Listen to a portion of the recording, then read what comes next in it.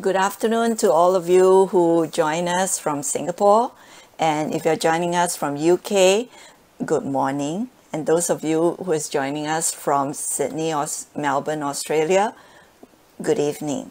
And I got the note that there are people joining us from Birmingham, San Fernando City, Adelaide, Shenzhen, Wilburton, Albuquerque, Cedar Rapids, Perth, and Pomona.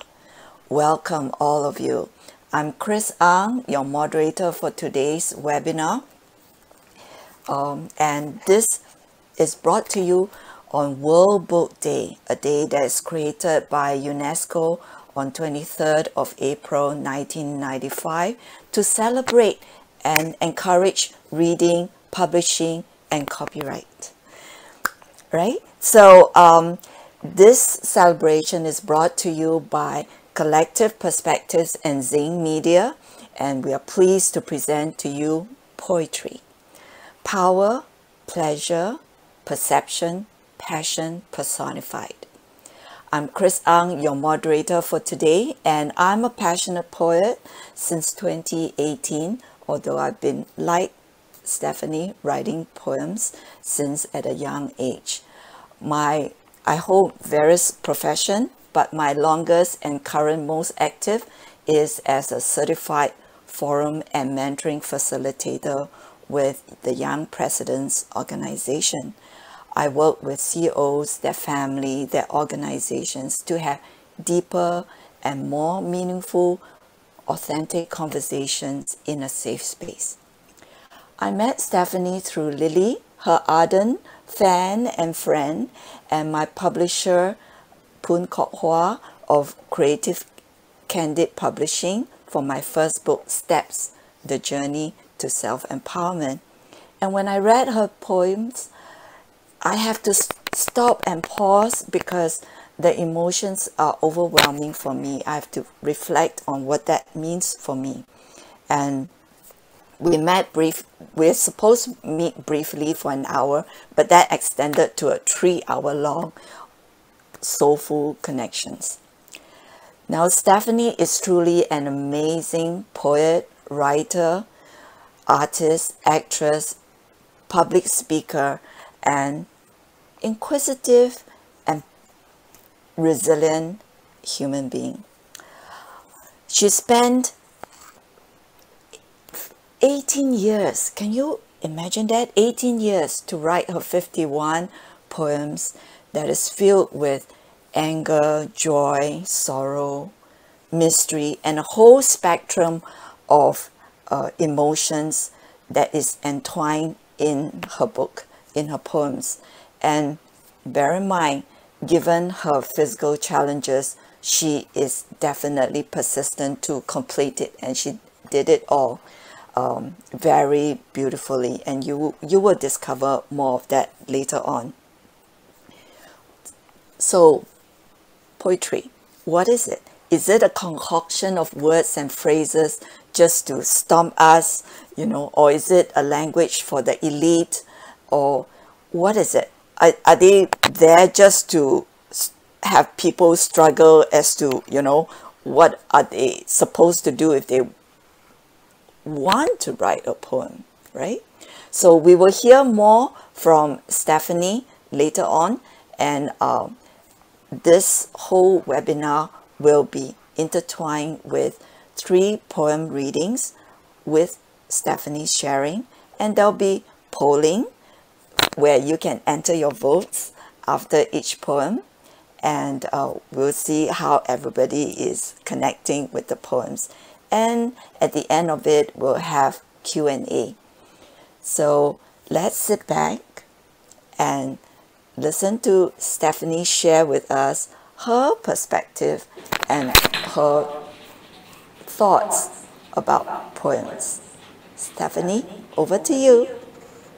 Thank you, Kris. I really am thankful everyone's here today, and thank you everyone for taking the time and effort. Poetry to me means everything, but honestly, if you ask my 5-year-old self, she will only ask you, huh? What are you talking about? What do you mean? What is poetry? I didn't know it back then, but even my favorite nursery rhyme was a form of poetry. For me, one of my favorite nursery rhymes was something called Mockingbird. And it was a nursery rhyme that my mother always sang to me as a baby to put me to sleep.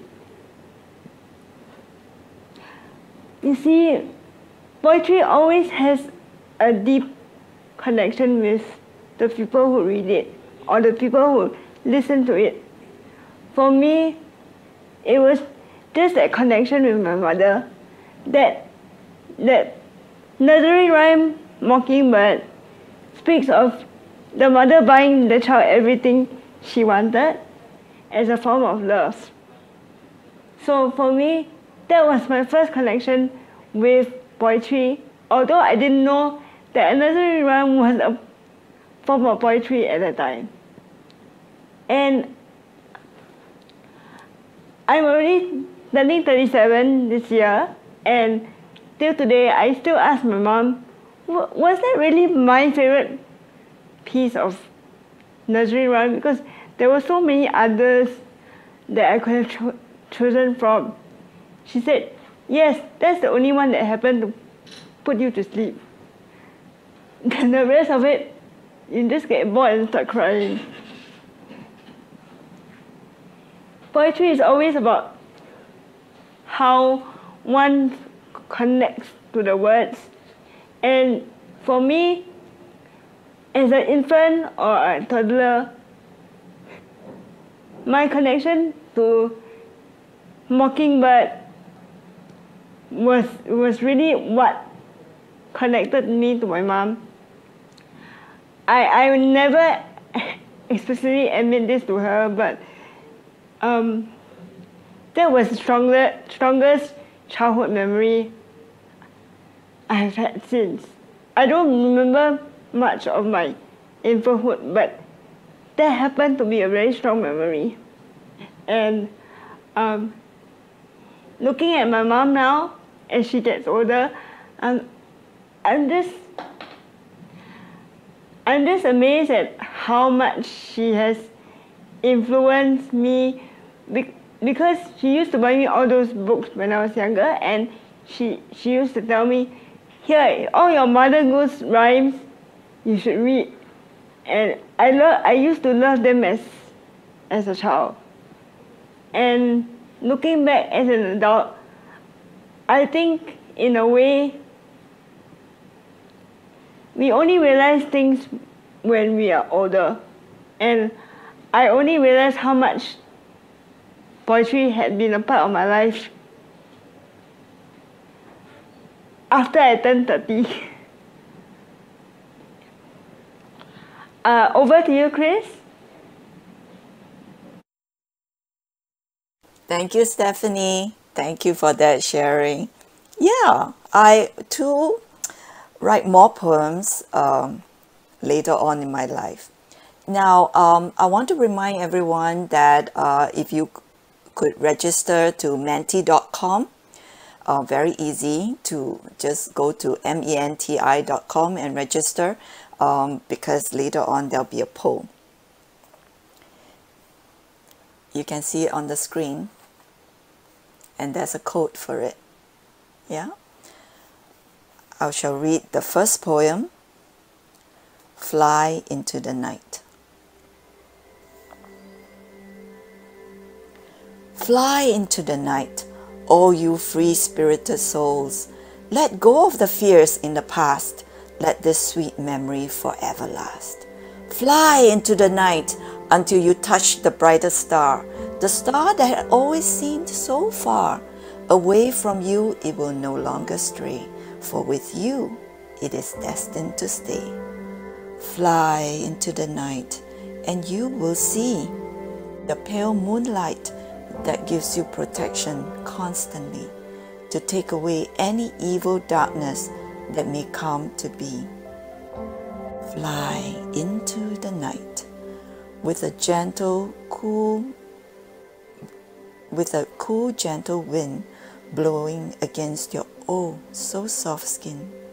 This gentle wind whispering to the trees as if holding some secret within. Fly into the night as many may, never will they find the secret, what it is and where it lies. So perhaps it is just meant to be that this secret will forever remain a tantalizing mystery. Now we will go into the poem shortly. Just think into the poem and see how it connects you.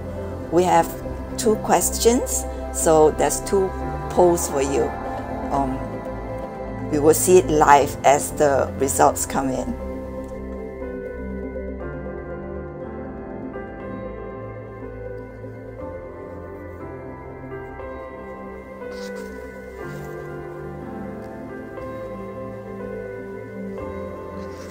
Ooh.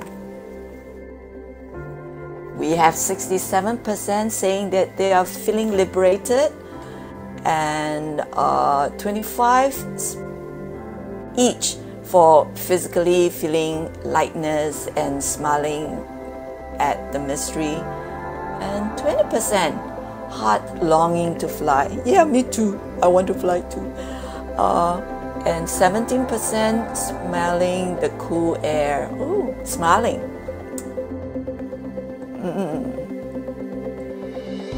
Ooh, feeling liberated is, I'm like a racehorse reporter. Feeling liberated is going up to 43%. A lot of you are feeling liberated, and the rest physically feeling lightness, smelling the cool airs, heart longing to fly, smiling at the mystery are all very close to each other. I'm enjoying this like a racehorse reporter. Wow, definitely a lot of you are feeling liberated. 42% of them. That's cool. Yes, I feel liberated too. Well, so far that's close tie with physically feeling lightness, heart longing to fly, and smiling at the mystery. So the voting is now closed with the highest score of feeling liberating. Well, I'll pass the mic over to Stephanie to share the second part of her perspectives of poetry. Over to you, Stephanie. Thank you very much, Kris. Thank you everyone for your responses. I really am very happy, because when I first wrote that poem, Fly into the Night, that was my intention, to make everyone feel like they're flying, or, you know, as if they are some spirit in the sky. So I achieved my goal, yay! Right.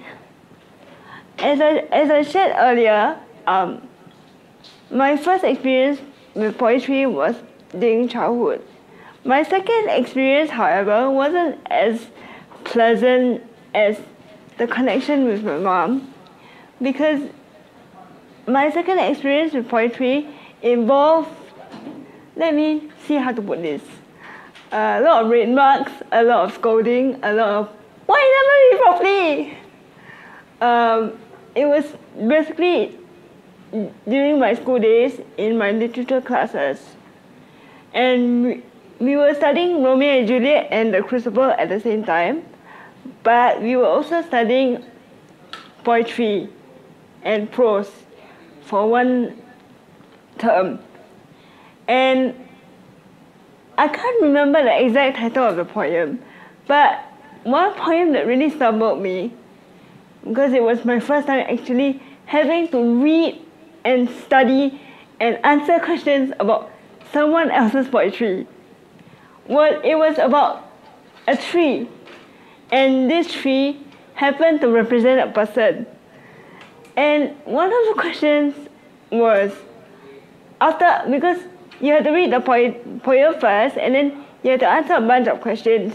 That's how Singapore exam papers work. So one of the questions was, how do you think the tree would have personified its emotions in this poem?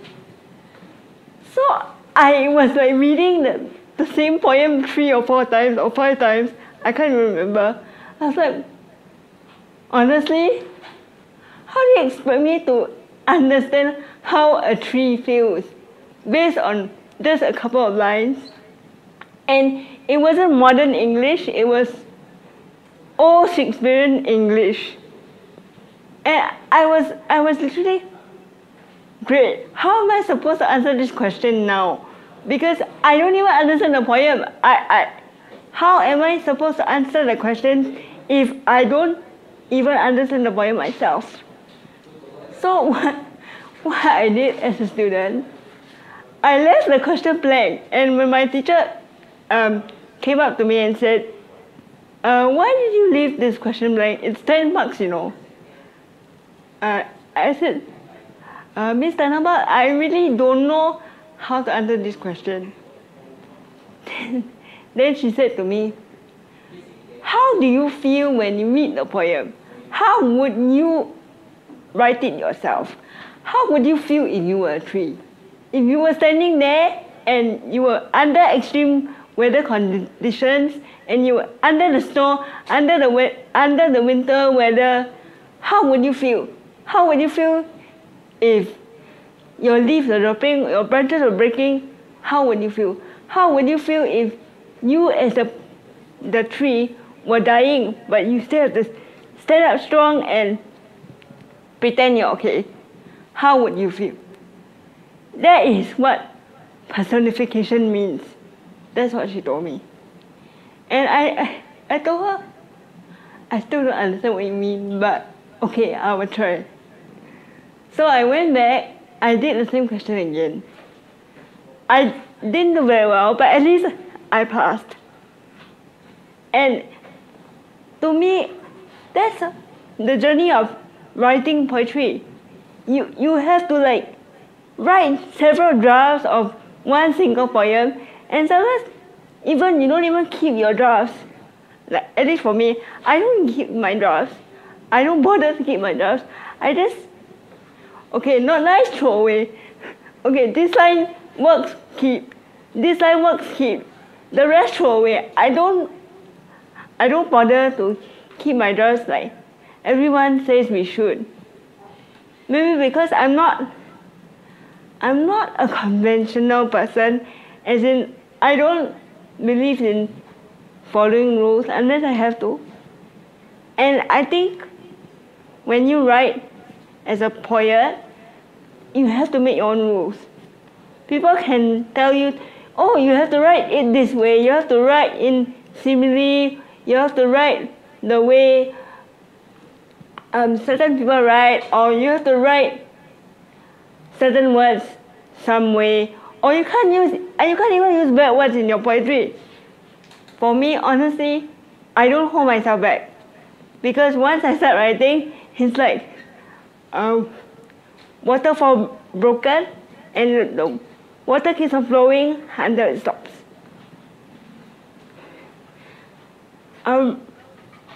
So for those who are interested in writing their own poems, all I can tell you is you have to start somewhere.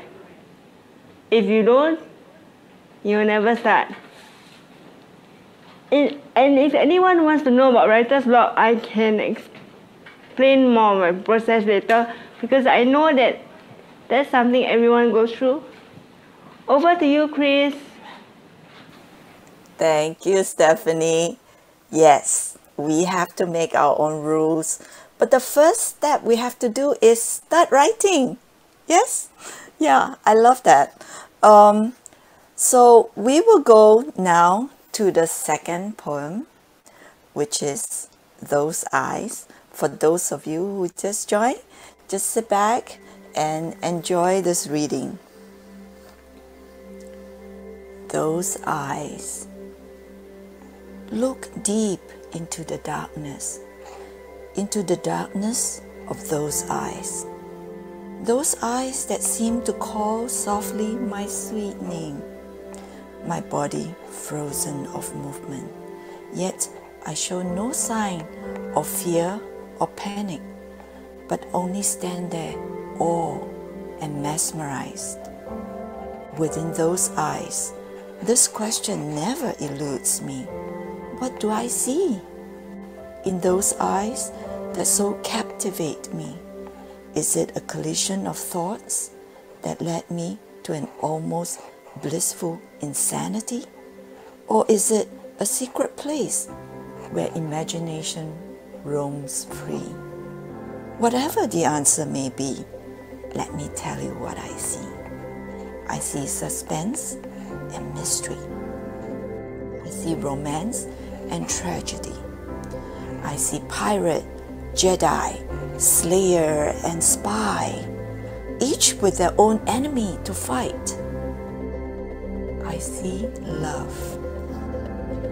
Gentle as a dove, they say, though do keep in mind, the heartbreak, pain, and tears I have faced is a heavy price all of us must often pay, leaving only a broken heart.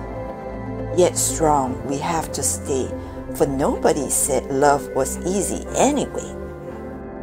There are those of this world who tell me to look away from those eyes, to stop being a dreamer. For God's sake, start facing reality. Don't take another bite of the poisoned apple left in Snow White's hand. In response to them, I have only this to say: a writer is who I am. No writer is no dreamer. If you can't accept me, then leave me be. How can you expect me to be blind to what I see through those eyes, when those eyes are my very own?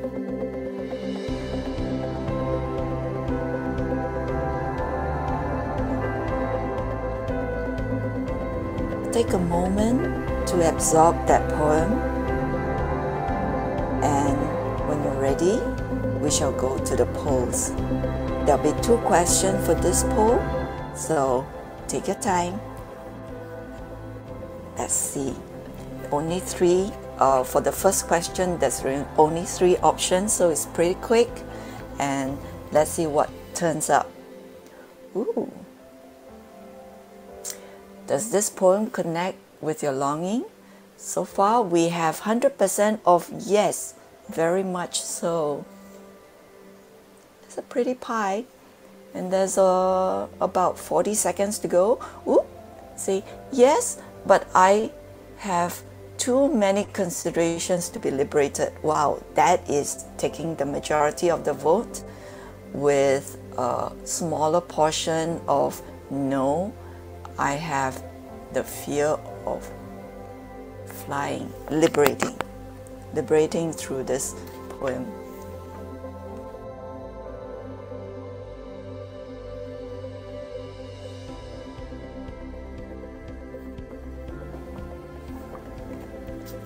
And with 13 seconds to go,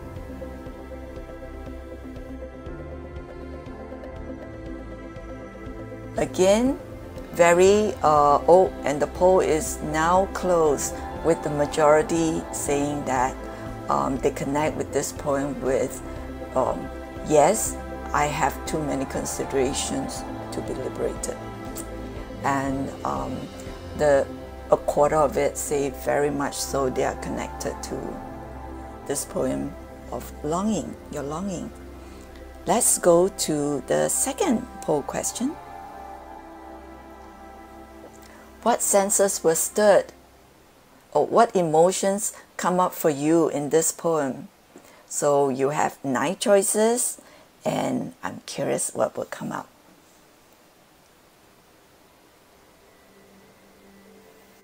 This poem of those eyes. Ooh, I like the live visual of the votes coming in, like a little a ping pong ball dropping into various pockets. At the moment, heaviness takes the heavy weight. Sorry, that's a lame joke. Compassion is building up, playfulness, intimacy. Ooh, I can see. That's interesting. There's less than a minute to go for you to enter the poll. I hope to see more votes coming in. So right now, playfulness and intimacy are equally 25% each, and heaviness and compassion is 17% each. Any more votes coming in? I have 8% for confusion.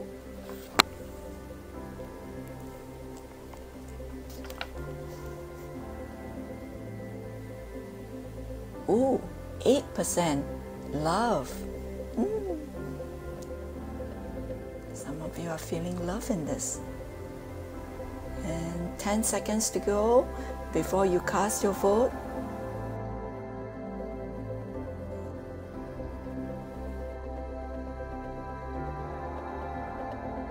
So the voting is closed, and the highest score is intimacy and playfulness. Trailing behind is heaviness and compassion at 17% each, and we do have 8% of love and confusion. Now, over to you, Stephanie. I would love to hear what do you think about the polls, the votes, and also another part of your sharing of poetry. Over to you, Stephanie. Thank you, Kris. Wow, the responses actually were quite surprising. Because when I wrote this poem, I was actually writing about myself, about me.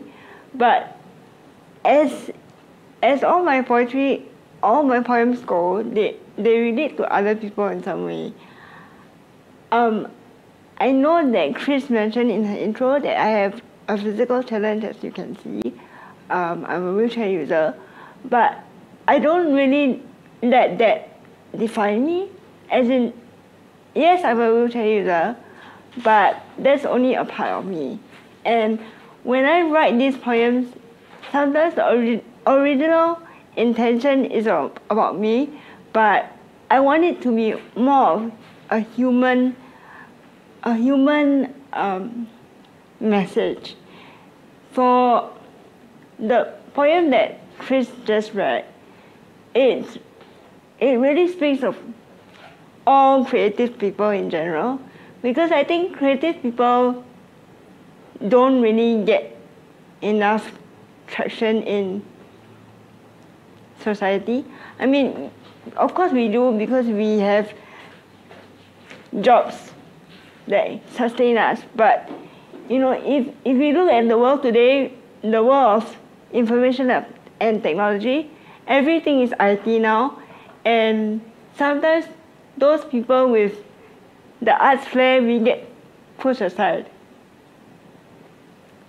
Speaking of pushed aside, and speaking of the arts flair, there is one particular section in my poetry collection that is titled The Unspoken. The Unspoken is basically a collection of poems that speak for me when I cannot speak for myself. As in, they speak of my political views.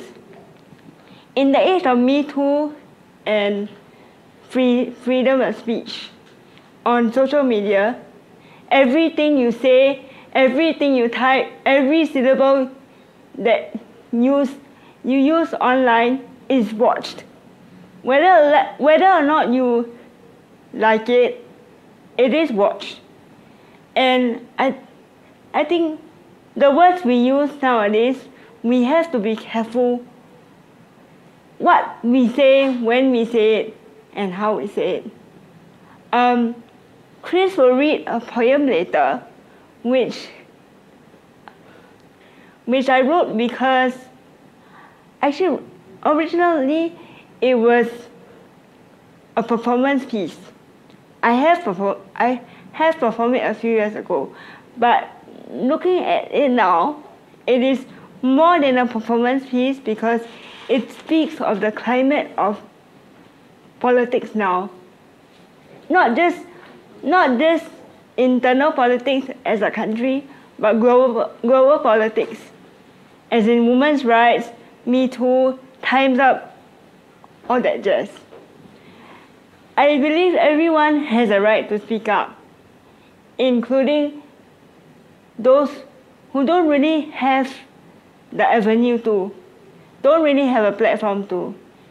And speaking up gives you power. Poetry wasn't my first avenue of speaking up. My first avenue of speaking up was Toastmasters. I really appreciate what Toastmasters have taught me and what it has brought me. Because without Toastmasters, I wouldn't be here speaking to you so fluently like I am now. Believe it or not, my very first brush of public speaking was only because I wanted to save my best friend from embarrassment.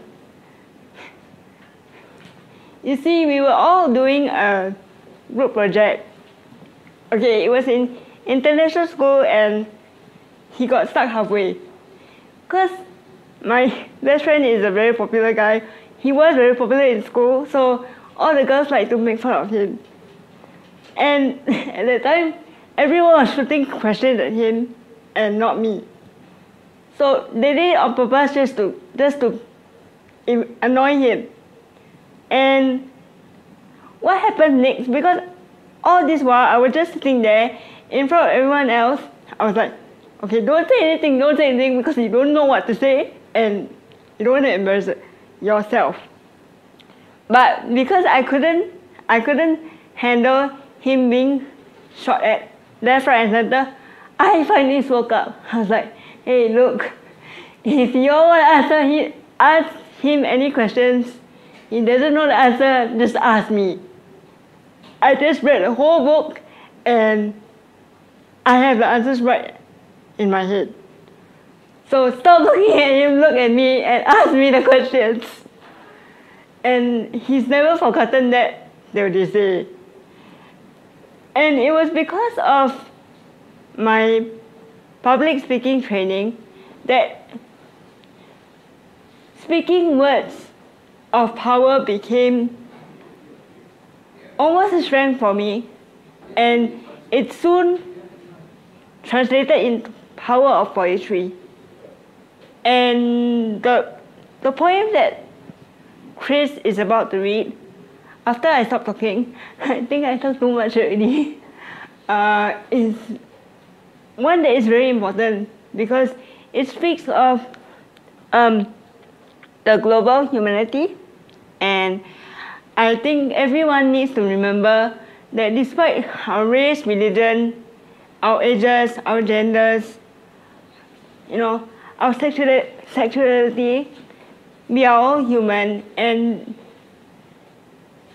if we don't put aside our differences, we will never come to agreement in anything. So Kris, please take it away. Thank you, Stephanie. Yes, I connect with what you said very well. Our words are power and we need to let it out. So here is the third and last poem of this segment. Unidentity.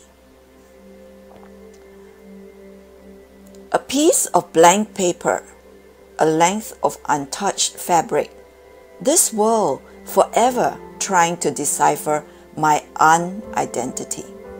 Who am I? I dare you to take a guess. Not complex science, nor secret nuclear codes left in Donald Trump's unhinged hands. Who am I? I am me, you, we, Us, them. Blank paper or untouched fabric. I do not think these names matter. Crushed or crumpled. Torn or thrown to the floor. When chaos strikes like lightning strikes, when chaos like lightning strikes, who in your life will stand firm? Who will eventually walk away?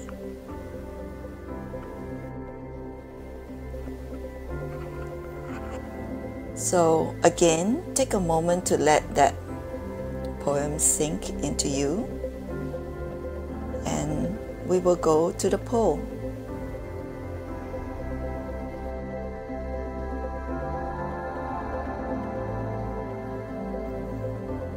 There is only one question in this poll. What comes up for you when you listen to and or read this poem?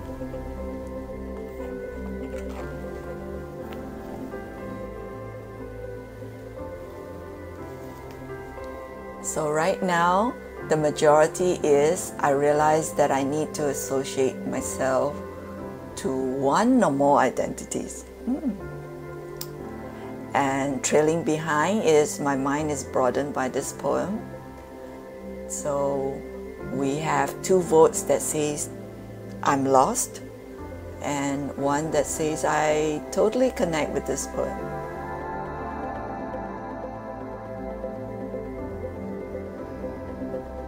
So as we have 20 seconds to go, I see equal share of votes coming in. I'm lost, my mind is broadened by this poem, and I realize that I need to associate myself with one or more identities.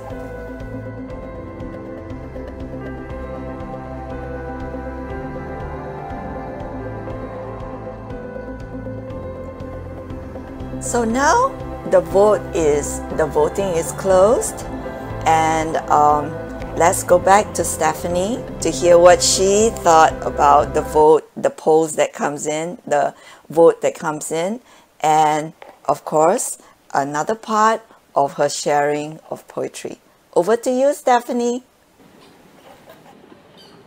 Thanks, Kris.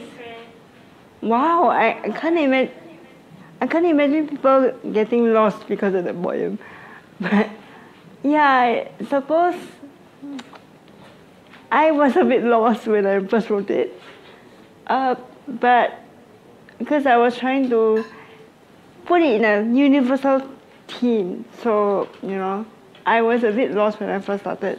But when it came together, it just turned out the way it did.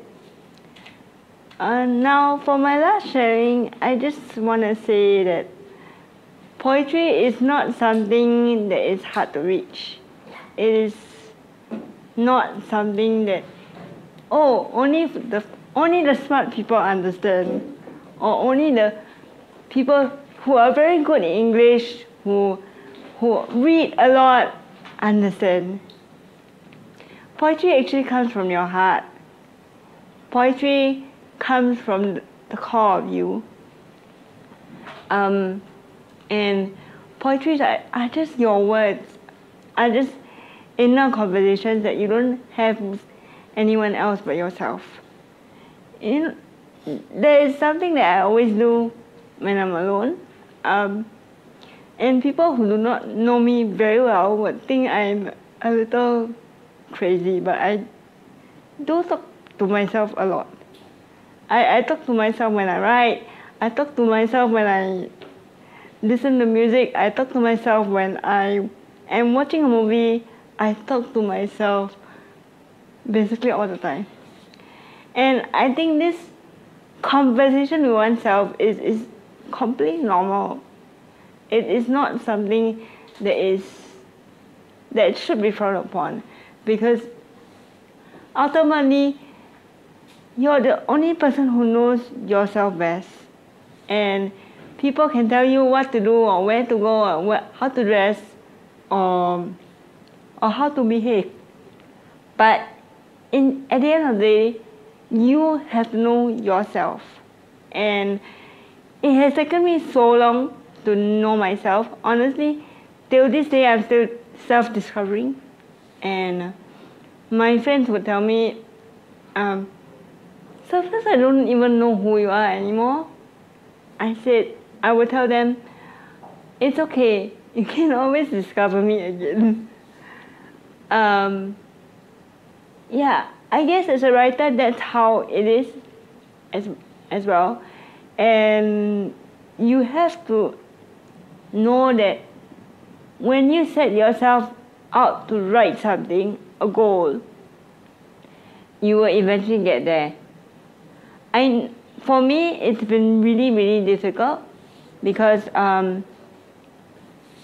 writer's block has been the bane of my life, especially lately. I mean, I'm okay to write plays and poetry, but if you ask me to write something else other than what I know to write, I will get stuck halfway. And I will feel as if, am I doing this right? Am I doing that right? Well, to be honest, there is no right answer. And I wanted to know if you ever have writer's block and you feel that you're going to tear your hair out, don't worry, it will end soon. Because it did end for me somehow, and I came up with a whole collection. So it's just about persevering and having those around you understand that you have to persevere and you need your quiet space. And everybody needs to shut up and let you do your work. I hope whatever I've shared today has been helpful to everyone in some way. I look forward to your questions in the Q&A. Over to you, Kris. Thank you, Stephanie. And yes, you can send in your questions to admin in the chat box below. Just go to admin and post your questions. And we've come to the end of the poetry reading segment, and we'll try to answer your questions. I see one question popping up. Can you share a time when poetry comes to you in the most unexpected way? Please share what triggers it and how it developed. Over to you, Stephanie, to answer that question. Thanks, Kris. Share a time when poetry came to me in an unexpected way. There is one poem in my collection called On This Beautiful Day. That poem speaks of my stepfather and how we are about to give my mom away to him for my mom's second marriage. And honestly, when I first started writing that poem, it was really difficult to explain how I came to it, because I was just sitting at the computer and I was playing a certain song on repeat.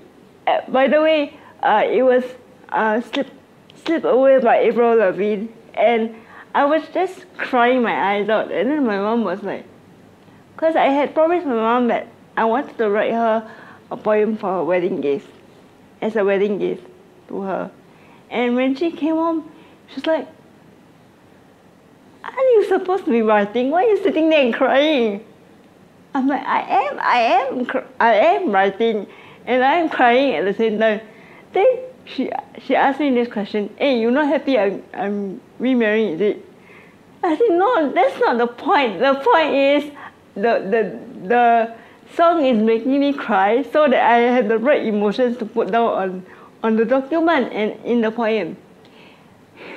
And lo and behold, after 1 or 2 days of literally crying my eyes out, the poem was completed and it was read at my parents' wedding ceremony on 7 July 2007. So Mom is not watching today because she's busy at work, and Uncle Steven is busy golfing. But I thought that is an appropriate answer for that question. Over to you, Kris. Stephanie. That is such a very interesting story. I have another question here. Are there certain ideal conditions you need to have in place for poetry to flow? What are they? Over to you, Stephanie. Thanks, Kris. I wouldn't say ideal conditions, but it's just when you really have the urge to write, I just write. Like I can be in my room on my bed, and my mobile phone is beside me, and it can be like 5 a.m. in the morning, and I just decide to start writing until I finish the whole poem, which would probably take me until 2 hours straight. So, I guess I need to be alone. I need quiet. I need darkness. Actually, I can't write when it's too bright. I don't know why, but yeah, I can't write when it's too bright, and yeah, it's just quiet and being alone, and having like loud music around me, and having no one like walk in and out of the room. It's just that. It's just the quiet, the quietness of everything just calms me down and helps me focus. But of course, in Singapore, it's really hard because like everywhere you go is construction. So like there's a construction site near my house, and it's been really hard to write anything other than short like lines. Yeah, quiet is most important for me. Over to you, Kris. Thank you, Stephanie. I know you've shared about writer's block. So we have a question that comes in. Do you encounter writer's block, and how do you unblock it? Does writer block indicates the writer's personal growth? Would you care to share more about writer's block? I think it is very relevant question as to, especially for those who want to embark on being an author, even writing poems and at all kinds of ages. So please, over to you, Stephanie. For me, writer's block, it is necessary because it is when all the thoughts are around your head and you don't know which one to pick and which one to match with which one. And that is a time when actually you feel you as a writer grow because you develop characters, even in poetry. You don't intend to have characters, but they just develop by themselves. You know, there's one poem in my collection. It's called Cry of the Untamed. And I didn't want there to be any characters. It was supposed to be about a specific person, but I didn't want the poem to have any characters. But because I couldn't write it all at one shot, and I realized that, even if I develop the character as I go along, it wouldn't be so bad. And it almost became like a story for me. You know, some of my poems can actually be turned into plays if I wanted to.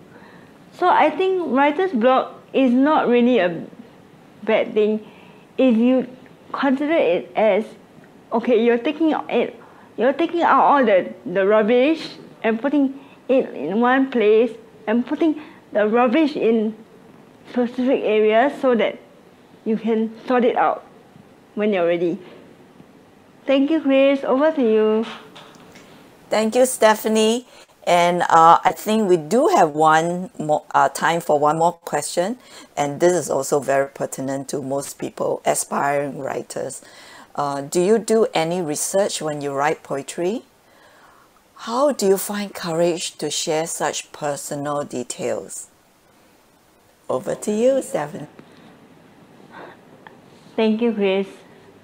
To be honest, I'm going to disappoint the whole academic student body, but I don't do any research when I write my own poetry. I know I should. I know that's what everyone does, but I don't follow convention, so I don't do research. How do I find the courage to share such personal details? I don't think it's finding the courage. I think as a writer, you have to think of characters. If you think yourself as a character, it won't be so bad to share personal details. It's not you. It's a character you're playing or a character you're sharing about. Yeah. Over to you, Kris. Thank you, Stephanie. And we definitely have heard her share a lot of about what poetry means to her and how is her journey so far. And yes, you heard her in her own words. She's not a conventional poet or writer. And I do connect a lot with her as I completed my book. And I was on a radio show, and the DJ asked me what kind of literary background I have. No, I didn't study poetry, or poems, or I'm not in liberal arts, but my passion, just like Stephanie, just wants to be heard, and that's how we started writing poems. So definitely a huge connection. Now you know why we are friends, yeah. This brings us to the end of this webinar, and we hope this webinar has been thought-provoking, inspiring, and insightful for you.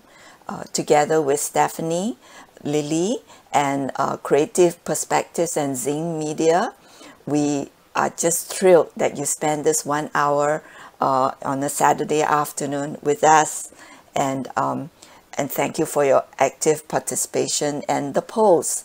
I would like, if you want to get in touch with Stephanie, please go to her Facebook, and we'll show you a slide. Yes, her Facebook, facebook.com/stephanie.e.fam. And you can also get your copy of Shades from the link that is shown on the slide, and you can get it directly from them. And if you are overseas, please understand that there will be shipping charges. Now, the ebook version will be available on Google Play Store sometime in a week's time. And as long as you are registered, we have your email, we will send you the link so that you can purchase the ebook version when the time comes, when it's available. So together with everyone here at the studio and Stephanie and me, we want to thank you again, and we wish everyone a very beautiful Saturday. See you soon.